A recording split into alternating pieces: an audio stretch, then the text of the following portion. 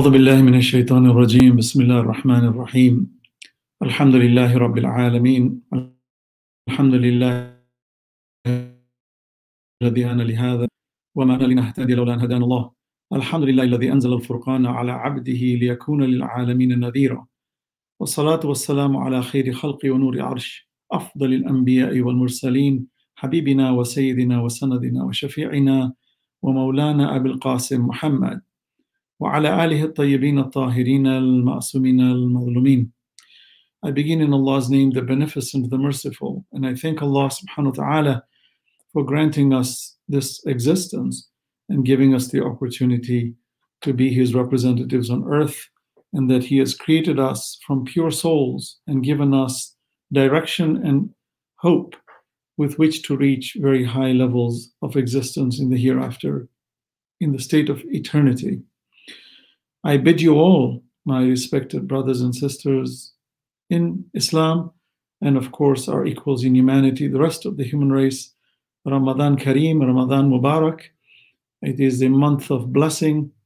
Allah says, Shahru Ramadan, alladhi unzila fihi al-Quran, hudan linnas, wa bayyinati min al-huda wal-furqan. This month of Ramadan, it is a blessed month. It is known as Shahrullah. It is the month of Allah subhanahu wa ta'ala. As we know, Shaban is the month of the Holy Prophet sallallahu alayhi wa sallam. And since Imam Mahdi ajallahu ta'ala faraja is the finality of the Prophet himself in the sense of representation in the message, then we find that while the birth of our blessed Imam Mahdi alayhi salam is in Shaban, Shaban is actually the month of the Holy Prophet. And as we know, Rajab is the month of Amir al-Mu'mineen Ali ibn Abi Talib alayhi salatu wasalam. And Allah is merciful in that He prepares us for the great spiritual upliftment by which to reach tranquility in the hearts, and enables us to practice how we should live on this earth. Because if we know how to live on this earth, then we will achieve very high stations. But if we are negligent or reckless and don't pay attention as to why we were created, what our functions are on this earth, then we will miss the great opportunities. So this month of Ramadan, Allah has blessed us that while He takes us from Rajab into Sha'ban, into Ramadan, that we reach a level of spirituality where the inner conscience, the spiritual self, starts to really understand the meaning of life and understands that all the material entities that surround us are simply a means to this goal. And in this month, Allah says, كُتِبَ عَلَيْكُمُ الصِّيَامُ كَمَا كُتِبَ عَلَى الَّذِينَ مِنْ قَبْلِكُمْ لَعَلَّكُمْ تَتَّقُونَ.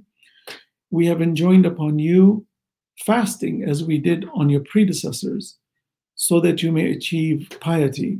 And this piety is the discussion in this thematic series of conversations that I'm going to continue having for the next 25, 30 nights, depending on the programs. Inshallah, for every night, we will delve on how to be this, perfect self. How do we take the self to a level that it was destined to be?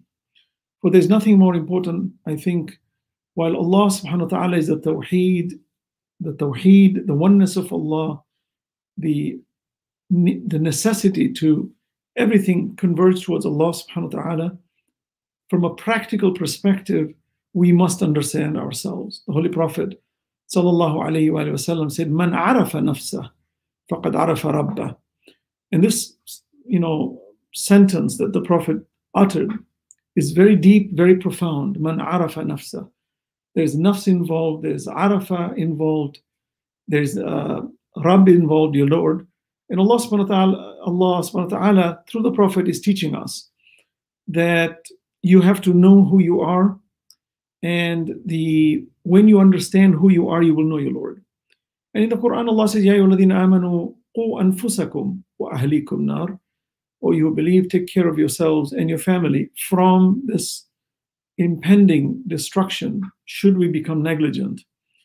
And all of this is really on the principle of knowing the self. So I think the series are going to be completely delving and indulging in understanding this inner self, the me, the I, the nafs, the ruh that's in us, the qalb that really directs us and where our real faith lies. All these aspects need to be discussed. And in order to achieve that discussion, we have to understand the holistic philosophy of Allah first and foremost. And that while we talk about ourselves and while we understand who we are, the best way to reach the destined goal of what we should be and what really is the reality is that we must know Allah subhanahu wa ta'ala. And therefore, there is no greater way to expose the realities than through the Asma'ul Husna, the most chosen names of Allah. And Allah subhanahu wa ta'ala describes himself in the Quran, and I will discuss that tomorrow. As an introduction today, the general sense, as Imam Ali alayhi salam explains, that Allah subhanahu wa ta'ala is indescribable. You know, when we say Allahu la ilaha illa hu in Ayat al-Kursi, verse 255 of Surah al-Baqarah, Imam Ali alayhi salam says that Allahu is the best description of Allah. Allah is He. Any description we give of Allah is not a proper description. And we need to discuss that. We need to understand the divine presence. We need to understand the principles of Tawheed. We need to understand how Allah functions with us. We need to understand the manifestations of how Allah describes Himself. So, to have the understanding of the Zat of Allah, what is Allah made up of? What is He? Where is He? These kinds of questions really are impossible. No human being should dare delve into such conversations because the absolute being can never be described. And any method by which we describe in the Zat form is going to lead to insanity. But Allah is so merciful that when He creates, He allows and He creates expressions. He creates descriptions of Himself in the relative world. So when we talk about, Allah nuru samawati wal ard, Allah is Jabbar, Mutakabbir, Quddus, Rahman, Rahim. These are created expressions by Allah for us. So Allah has placed these names, the Asma'ul Husna, even the name Allah, the God, the one who is most worthy of being loved. These are creations of Allah made for the human race or any sentient being that is created in the universe to understand Allah, because we are limited. He is limitless. And I think it's very important for us to talk about these realities, because I'm watching the world among people of faith, the Abrahamic faith, the monotheistic faith. And there's a lot of corruption about Allah, even in the monotheistic faith, such as in the Christian faith. You find that they insist God is one, but they anthropomorphize God. They give Him a corporeal function. They give Him a sonship. They give Him a part of Himself that is born, part of Himself that dies. They give weakness to Allah. They give attributes that don't belong to Allah. And I feel that the minute we do that, we will not understand what our functions are on earth. And actually, by not understanding our functions on earth, and by not fulfilling the obligations of knowing Allah, we will miss the boat and we will never reach the high stations that has been destined for us. So when we were created, how were we created? When Allah decreed our creation, when God breathed, وَنَفَخْتُ فِي مِنْ رُوحِي, you see, when Allah subhanahu wa ta'ala breathes that spirit, the ruh, what are these entities? What is it that makes us? What do we need to know about ourselves? Because if we understand ourselves, we will know our Lord. And also, if we understand ourselves and therefore know our Lord, we will become tranquil. We will avoid depression. We will avoid feeling of helplessness. Today, socially speaking, psychologically speaking, mentally speaking, biologically speaking, physiologically speaking, the world is in a state of tremendous quandary and chaos. in the sense that a lot of people are in a state of depression, state of hopelessness, with the pandemic especially, the uncertainties, the globalization that we live in, the single superpower, or at least the elite groups that are controlling the vast resources on Earth. There are people who feel choked, and the level of poverty on Earth is increasing. There are people who are the extreme rich who are getting richer, and the poor are getting poorer. That disparity from the middle class is getting wider. And as a result of that, we're finding ourselves to be in a state of trepidation. When I travel the world and I listen to people talk, even young generations, you find that they're expressing hopelessness, mental issues. And this has become huge, especially in this year. The conversation online is about mental health. It's about how do we get people to become less stressed? How do we avoid PTSD, post-traumatic stress disorder? How do we make people more cognizant and have hope and heal so that they can achieve tranquility on this earth and in the hereafter? You find suicide rates are rising. More children kill themselves now than ever in the history of the human race. Sure, our population is at 8 billion people on earth. That's a tremendous amount of population. So if you hear 10,000 people dying, it's not as bad statistically as one would say compared to when there were 4 billion people. True, but one life lost is too much. Nobody can argue that, one or a billion, is a matter of statistical values. No, every life is important because every life was chosen by Allah to be placed on this earth. Every life was shaped and fashioned to be put on this earth for a mission. And our objective is to ensure that we save and protect every life. So this depression matter today has increased. Children who are being denied their normal social environments, for example, through online studying, virtual classrooms, it's a disaster. We're finding, especially the younger age children, are feeling more depressed, more neglected. They're feeling themselves left out, and their social skills are being challenged. And they're finding themselves in a state of anger. I mean, you see some kids even on Zoom, threatening to commit suicide while in class. So why is this happening? Well, because Allah has hardwired us to behave and to indulge and to be in certain environments. And if we're denied those environments, then certain symptoms will show up, and there will be lots of issues and problems that we're going to have to face. You're finding, for example, that this particular past school year, since the pandemic started with COVID, in the United States, most public schools shut down for a good reason, and that is to protect the health of our children and the families, and rightfully so. But notice what is happening, that these children now, because they're denied their social environments, we as adults are denied having our congregations in prayer, for example, lectures that were being held in large audiences, live audiences, that was at another level of energy, is now going through virtual. And virtual realities that we're experiencing is not the same because there's a disconnection in terms of that feeling of energy. Now, at the quantum level, of course, you can feel it, but at the physical level, the general physical level, it's very difficult.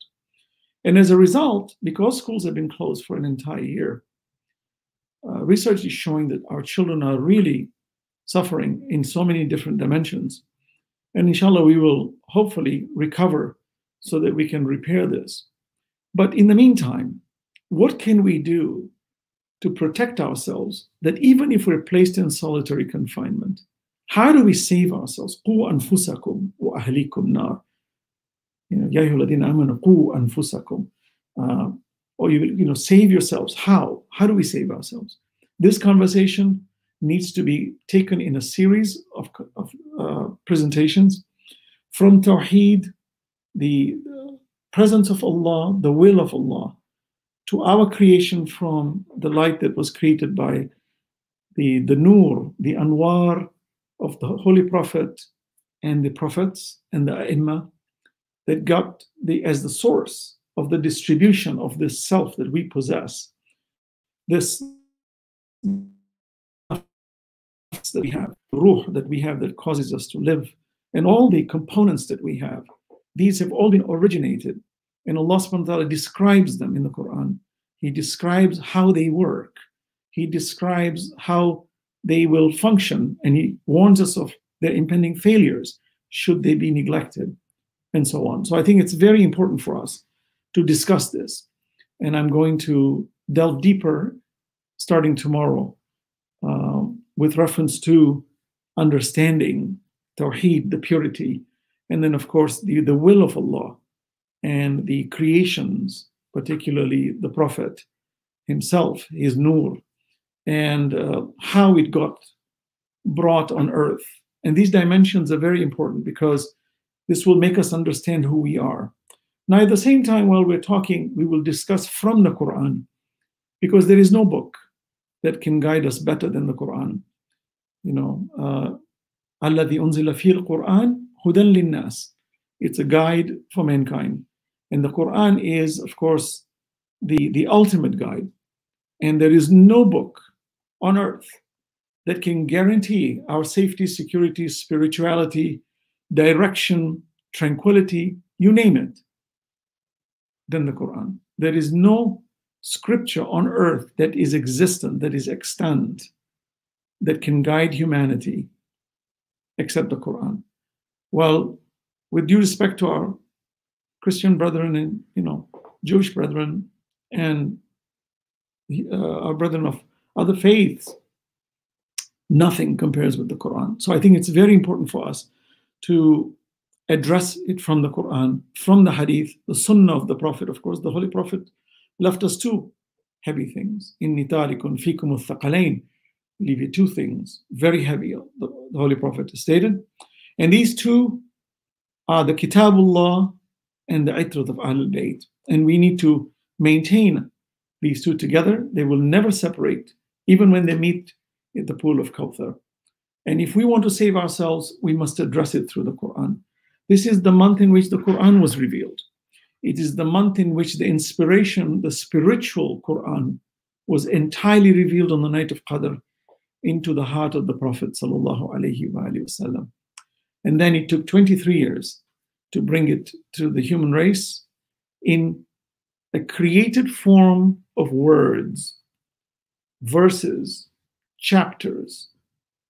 And these verses are composed of muhkamat, decisive, and allegorical verses, meaning verses that can be interpreted multiple ways, but the Quran completely is decisive. So it is the month of Ramadan in which the Quran was revealed. It is the month of Ramadan in which Laylatul Qadr and the destiny of mankind is decreed on the nights of Qadr. And all of this as a gift while we're fasting, abstaining from consumption, abstaining from gluttony, abstaining from the normal routines of our 11 months in a year, and reversing the engines so that we can now take time to reflect. And I think that's beautiful. And there is no religion on earth that has a codified system of daily prayers, fasting, pilgrimage, reflections, Quranic reflections on a daily basis, tasbih, dua. There is no religion on earth that has a more sublime, structured, fundamental system placed for humanity to benefit from than what I just stated.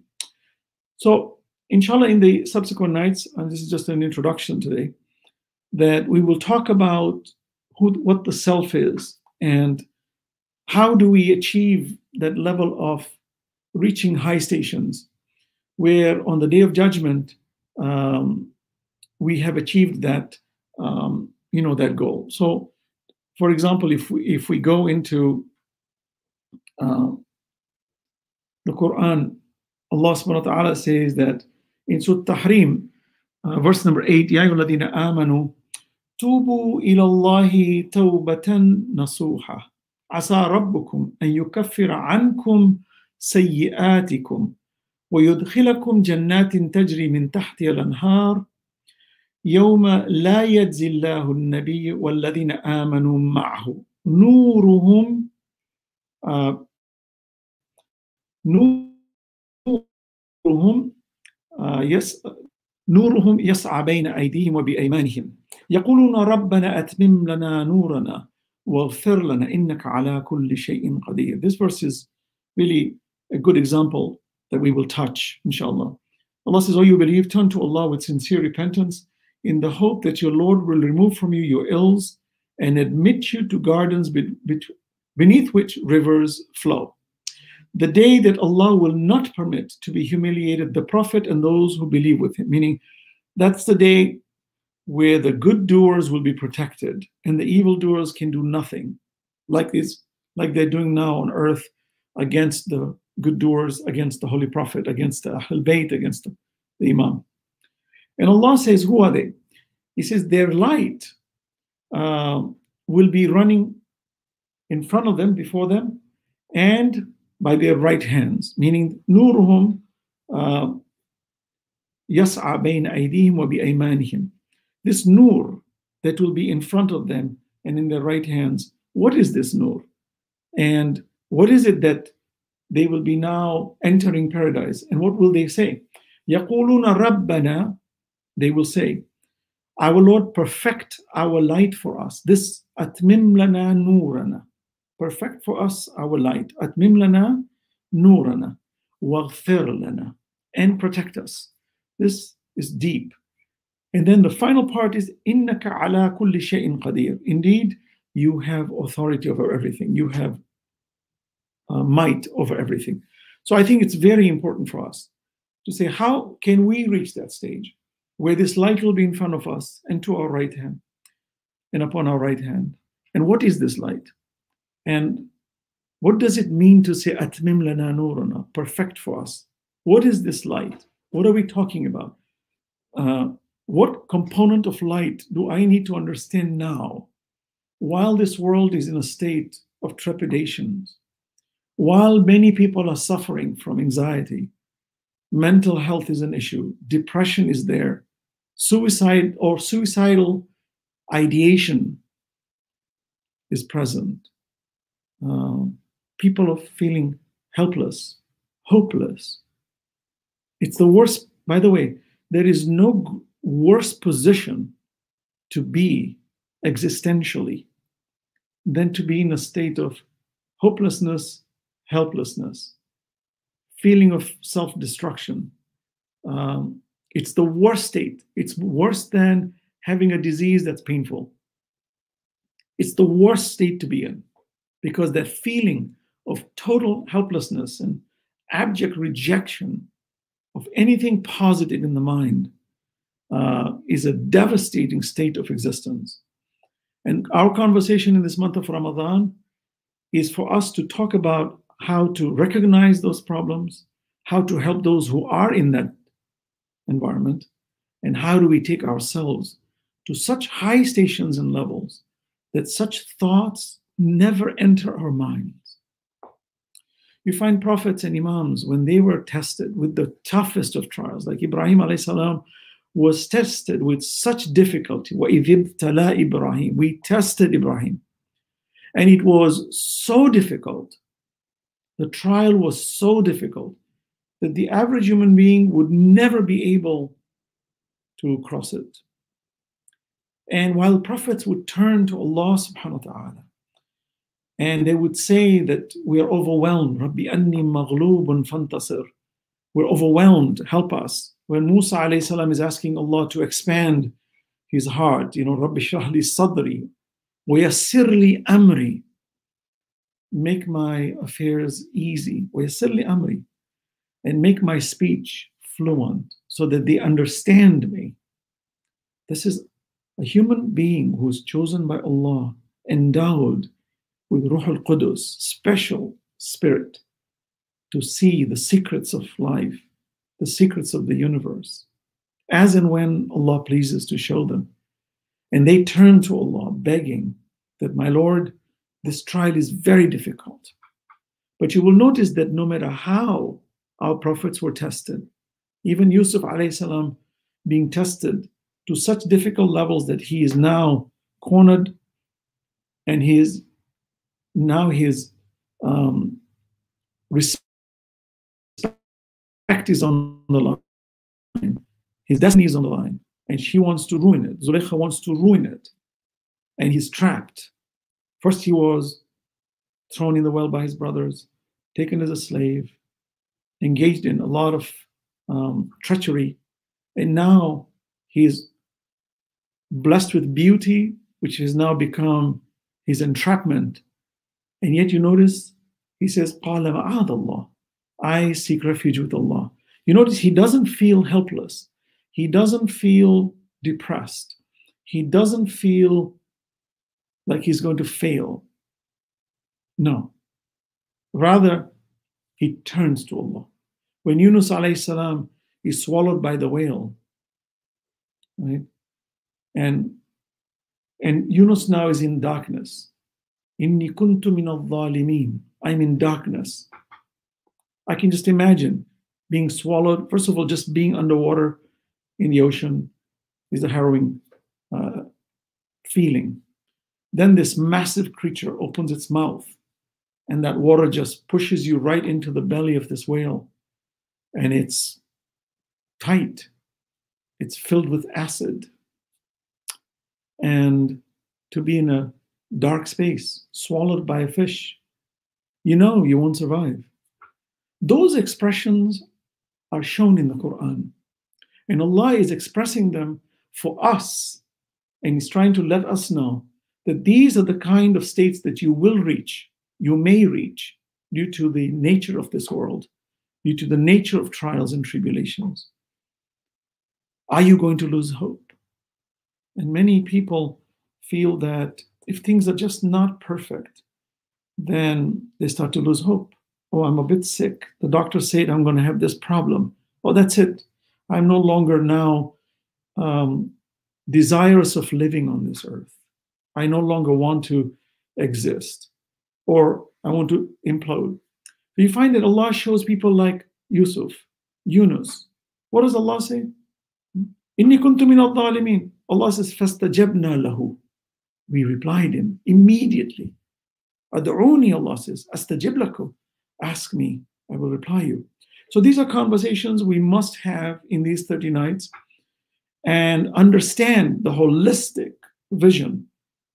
When you look at a person who's got confidence, like the Holy Prophet himself, like Imam Ali alayhi salam, indomitable, unafraid in front of giants, unafraid of death, unafraid of everything that awaits them on this earth of trials and tribulations. And we're watching this, reading this historically. We're wondering, how did they achieve such levels of certainty to enable them to be so good in decision making, and that they were so focused that Ibrahim, being tested to kill his son, to sacrifice his son, he doesn't lose hope. Shaitan is whispering to him, his wife, no, this is a trick, this is a trick, but it doesn't faze him.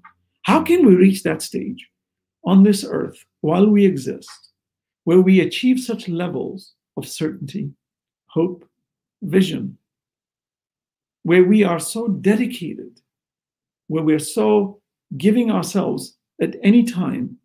You know, when Allah says, الَّذِينَ يُنْفِقُونَ فِي السَّرَّاءِ وَالضَّرَّاءِ وَالْكَاظِمِينَ الْغَيْظَ. They give charity in good times and in bad times, and they hold back their anger. How can we reach that stage? That if my financial situation is not that good, I'm still charitable and I don't complain. And when somebody wants to aggravate me, I don't get aggravated so easily. And when somebody does something wrong to me, I quickly turn to forgive. وَسَارِعُوا إِلَى مَغْفِرَةٍ مِّن رَبِّكُمْ. Hasten to forgiveness. How can I reach that stage? How can I reach that stage where nothing phases me, and that I make decisions from childhood about the day I will die, about how I will meet my Lord on Judgment Day, about what I expect in the next world, and what I expect in the trajectory of the eternal mercy of Allah. How can I reach that stage? That requires conversation. From the very beginning, to know Allah. To know that Asma'ul Husna are created entities, just like the words of the Quran are created entities, to enable us to connect with the realities. And then if we understand that, and then we understand that when Allah said, وَلَقَدْ كَرَّمْنَا بَنِي آدَمَ, we've honored mankind.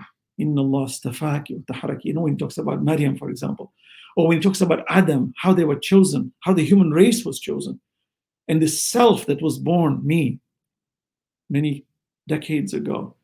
Who decreed it? Why was it decreed where it was decreed? Why am I shaped the way I'm shaped? What is my function on this earth? Why do things happen certain ways? And why don't things happen certain ways? Why is it that some of my prayers are accepted and some of my prayers are not accepted? What is it that I need to do in worship of Allah? What are my expectations? What are God's expectations of me? These require very important conversations, because if we can tap into this in these nights, in the month of Ramadan, reflectively, with tadabbur, tafakkur, and if we can reach that stage to say, I see this grand scheme of things. I understand Tawheed. So that if anybody alludes to the idea of Trinity ideas, that God is in three, and the Ruh al-Qudus is somehow something of Allah, or that the Ruh that we have is Allah, and that, and that somehow Allah is, and then we go into describing Allah physically, or that we ascribe wrong events, wrong notions, wrong principles to Allah subhanahu wa ta'ala. And as a result, we then ascribe wrong principles to ourselves and our children, and then we go astray, only to find ourselves depressed, unhappy, feeling dissatisfied. While we may possess a lot of wealth, we find ourselves in that state that we're just not finding happiness. For example, identity. If there is one thing that is very important for us, if we are to succeed in this conversation that I'm talking about on this earth, then we must identify ourselves. Who are we? So many people have an identity crisis, and so many people have misplaced it, that it has led to bigotry, misogyny. When we talk about skin color differentiations, where the darker skin has been institutionalized in a marginal way, that to break these terrible systems that have been created, and that there are people today who hold guns, who will go to Congress, who will fight to establish the Jim Crows of the modern world, where, looking down on a race is their only way of survival. We would say these people have a serious identity crisis, serious. And it is so misplaced that not only are they in a state of trepidation, and they will never be in a state of tranquility, but they're causing hell for everyone around them, because in order for them to maintain their levels of agitated states, they have to agitate everybody with this false idea that if we can just belittle everybody like Hitler and look at every other race as a negative and maintain and purify the gene pool, that somehow this lighter skin race will now live peacefully. So misplaced, so illogical, so absurd. Where does it stem from? When you see a bigot coming and says, I don't like you, I don't like your race, I don't like your people, or go back to your country. If you examine that person has a serious identity crisis. It is so misplaced that even when they talk, there is no confidence in them. It's just foolishness and noise coming out of them. How do we avoid that? We practice at low levels as Muslims bigotry. Some, unfortunately, at high levels. While we read the Quran, we pray, we fast, we give charity, we go for pilgrimage, yet we practice bigotry. We practice destruction. We practice for example, domestic violence. We practice misogyny, where some men come home and consider their gender to be superior to the female, or vice versa.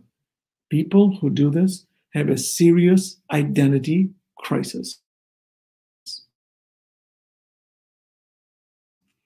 Is going to be based on that.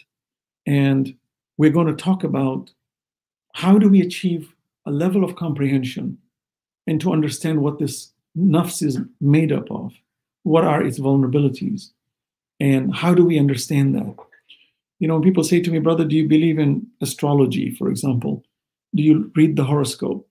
I said, no, I don't, follow the horoscope.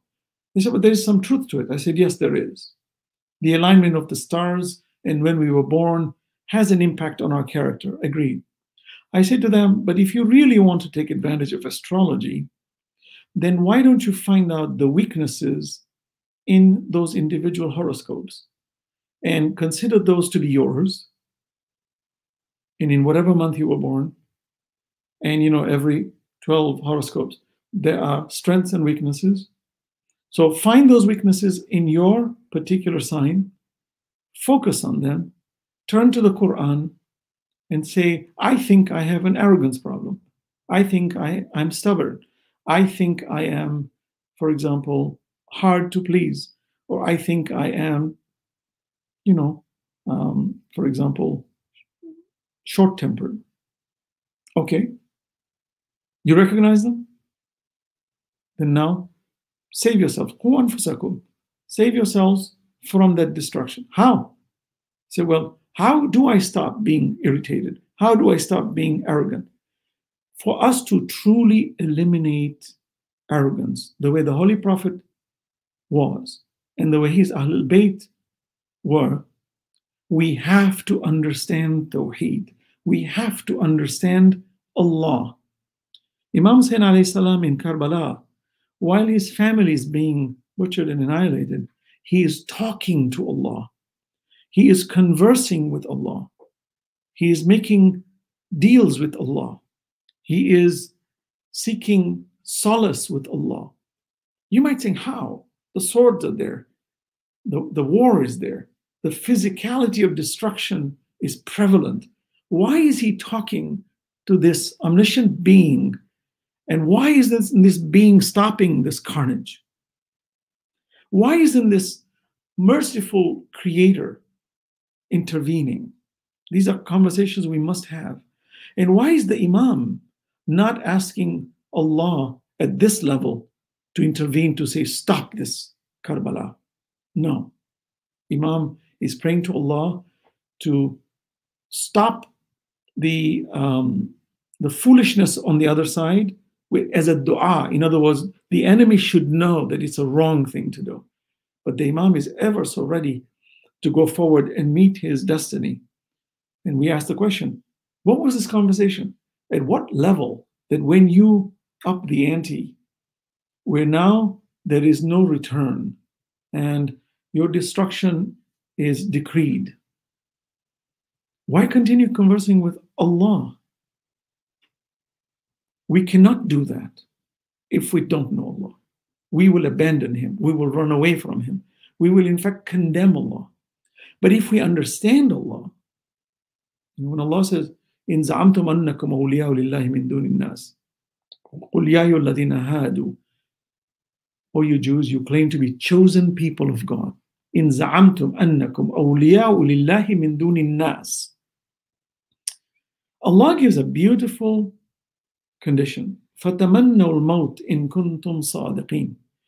Then have this desire to return to Allah. Here it's not suicide, it's not hopelessness, it's not helplessness. What it actually means is فَتَمَنَّوْا الْمَوْتِ is not suicide, it is in preparation every second to return to Allah. And it could be today or it could be 1,000 years from now. It doesn't matter. Nuh preached 950 years, never complained to Allah, never thought of suicide, never thought of ending his mission, though he suffered so much. But his tamanna al-maut was daily. Every prayer, he knew he's talking to God, and he knew it's the day of judgment tomorrow, and he knew his return is imminent. That fatamanna al-maut is the kind of reality Imam Hussein had such a grip on. He was that nur that was expressing the reality for us to understand, and that we should just not take the event of and just events and shed tears. All those are important. But if it does not change myself and make me understand myself, man arafa nafsa, faqad arafa rabba, then I have not accomplished. So I pray to Allah subhanahu wa ta'ala in this blessed month of Ramadan that while we are fasting, that, oh Allah, increase for us, Rabbi zidni ilman, fahman, hilman, hikman, rizqan, sabran, innaka anta al-wahhab, innaka anta as-sami'u ad-du'a. Indeed, my Lord, you are mighty, and you listen to our prayers. Innaka anta as-sami'u ad-du'a. Oh Allah, infuse in us the tranquility. وَالَّذِي أَنزَلَ السَّكِينَةَ فِي قُلُوبِ الْمُؤْمِنِينَ. Infuse in us this tranquility in our hearts so that we have long-term vision, so that the kind of vision we have is that we're never distracted with these day-to-day mundane distractions, but rather we have tamanna al-maut, that we know that day when Malakul Maut will meet us. We know that day when you will raise us from the dead. We know that day when you will question us. And we know that day when we will meet the Holy Prophet at the pool of Kawthar. And we know that day when our deeds will be placed upon us in our right hands, inshallah. Or that we would become sabiqun as-sabiqun, the foremost. And that we have a destiny. We know that day. And we know it so well. We know it with such clarity that we talk about that day today. إِنَّهُ يَرَوْنَهُ بَعِيدًا وَنَرَاهُ قَرِيبًا. They say it is far. They say we see it far. Day of judgment is far. Death is far. The grave is far. بَعِيدًا. Allah says no. The believers see it near. Allah sees it near. قَرِيبًا وَنَرَاهُ قَرِيبًا. How do I reach that level where I see tomorrow today? Can you imagine if we could reach that stage where we can see tomorrow today? Do you realize what level of tranquility we will have? Do you realize what level of certainty we will have? Do you realize how tranquil we will be? I mean, just imagine observing a human being who lives today for tomorrow and knows tomorrow like today and makes decisions today for tomorrow, and that tomorrow is no different than today. Subhanallah. This is how Imam Ali alayhi salam was. The Nahjul Balagha, the conversations. It is a man who spoke of tomorrow, and that tomorrow was with such clarity that I am his tomorrow, and it is my today. And I listen to him talking about tomorrow, which is my today, but I have that clear understanding of Nahjul Balagha that when he said it, when he uttered it, for him, it was today. It's deep. I hope you understand what I'm trying to say. And let's pray to Allah subhanahu wa ta'ala to give us that level of wisdom, to practice patience, and to practice forgiveness, and to be cognizant that this world is transient, and to be cognizant that this self on Judgment Day will be questioned. And, oh Allah, guide us. رَبَّنَا لَا تُزِغْ قُلُوبَنَا بَعْدَ إِذْ هَدَيْتَنَا وَهَبْ لَنَا مِن لَدُنْكَ رَحْمَةً إِنَّكَ أَنْتَ الْوَهَّابُ. Don't let our hearts, our Lord, do not let it go astray after you've guided it. You are mighty, my Lord. And inshallah, in this blessed month of Ramadan, all of us as a community will indulge in reflective thinking and in proactive relationships, and will dodge the bullets and will avoid the pitfalls and will rise to high stations so that we become the best in ourselves, inshallah. May Allah give us the tawfiq, inshallah. Wa akhiru da'wana alhamdulillahi rabbil alameen. Wassalamu alaikum jami'an wa rahmatullahi wa barakatuh.